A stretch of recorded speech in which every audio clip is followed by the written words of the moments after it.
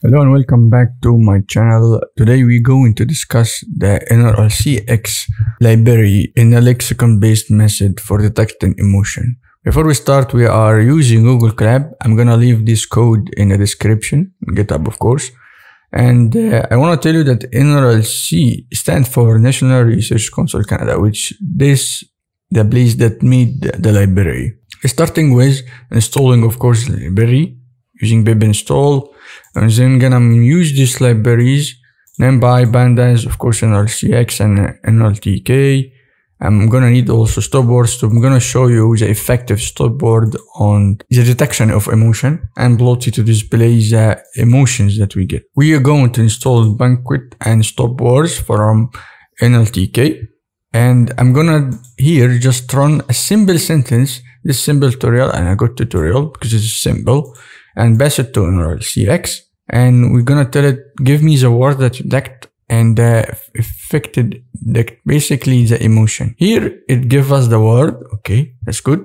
Then it's the basic detected emotion here is good. That is very good. I wrote here, it's a good tutorial, so it's detected good.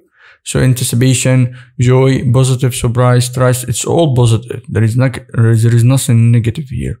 But this is just one sentence, so let's run it to a couple of sentences. I wrote this here about family, about how supportive family can be and help you to grow and share moment together. And I passed it through to NRCLex and got also the same emotion. Let's see here. We have a grateful, blessed, loving. This is the positive word that it detected. Personal, trust, growth. And here I tell it, give me the raw emotion scores. Basically, I am telling it how many words that is positive or negative, give me the number. And it detected 7 positive, 3 joy, 3 trust, and 1 negative, 2 anticipation, 1 fear. It's decent. It can, I think NRCLex will run well with, I think web app or website in the back end. Here, let's tell it, give us the top emotion. The top emotions here we have is positive, because I am talking all positive stuff about how supportive the family and love they can be. Then the frequency of emotion, effect frequency, this is how you get the emotion. We get all the emotion here, the percentage of it. I'm gonna show you how to display this down below on a pie and a bar, so you can visualize it. It will be better when visualized. Until now, it's very simple. There is nothing difficult here. Okay, but let's work with a data set. I have this restaurant review data set that I got from Kaggle, and I'm gonna just show it to you. We have here, wow, I love this place. It's true, it like it, but here crust not good. It didn't like it. So let's apply this top emotion to the review column here for each row and give it to us. And this is what we get.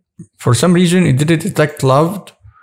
I don't know why, because as I told you, sometimes NRCLex doesn't recognize some words it didn't got trained on. This is some of its limitation. But here, it kept giving us the negative and positive and trust. And here I did something different. I did function that will remove all stopboards. That stopboards is basically the frequently used word in sentence like and, is, in, of, it, and so on. And here I use the NLTK or stopboards to remove it from the text and clean it and return it in a new column called emotion and put it in a data frame. I want to tell you what will happen. The emotion here and here is the same, but here crust is not good. It's negative. Here crust is good, so it's switched.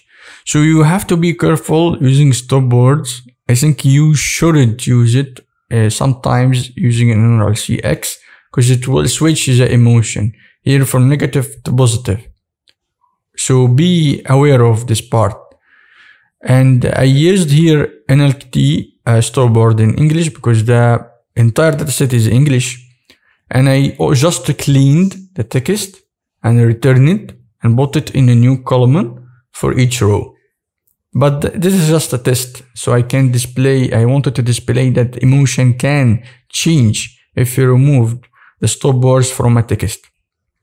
Here right now, we're going to use our dataset that we got up here to create a new dataset using NRCLex.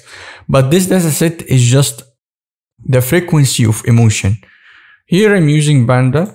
I'm creating data frame from a dictionary, and this dict will basically be the emotion frequency. Here I'm getting it from the emotion data frame that I created, and we're going to use it as a new index sorted by descending, and the highest one will be the first one. We have new column, emotion and frequency, and here I'm displaying. I know sometimes number can honestly be bad in displaying the emotion, so I'm gonna use by down there to display the positive and negative emotion, how frequency it is.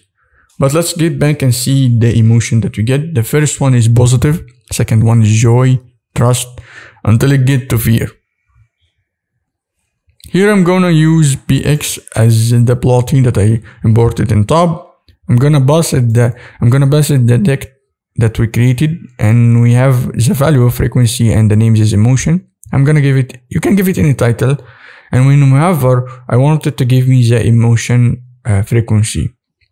And inside when here, it's gonna give us the percent and the label, which is 16% for joy, 23 for positive. And here it is. I love to visualize this kind of data. If you work in a company, visualize is the best. You can just get the raw data, display it, everyone will understand it.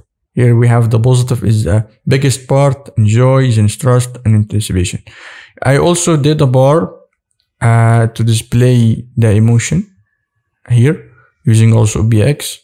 I got the x-axis and the y-axis of frequency, color, add some colors, and give it a title. And also here's the frequency, here I added the percentage of each emotion on top of it. And it's very simple. Positive is the biggest one, as you can see, and the least one is fear. And the last thing that I want to talk about is the limitation of this library in NRCLex. Keep in mind it has some limitation. It doesn't handle negation very well, and the words that didn't train on or think of it as a dictionary. If this dictionary know this word, it will not recognize it. It's a limitation of training. And finally, if you don't use it, you will lose it. I'm gonna leave you exercise, and I want you first to read all this code and then solve this exercise using a dataset I will leave you in GitHub repo. And thank you for watching. See you in the next video.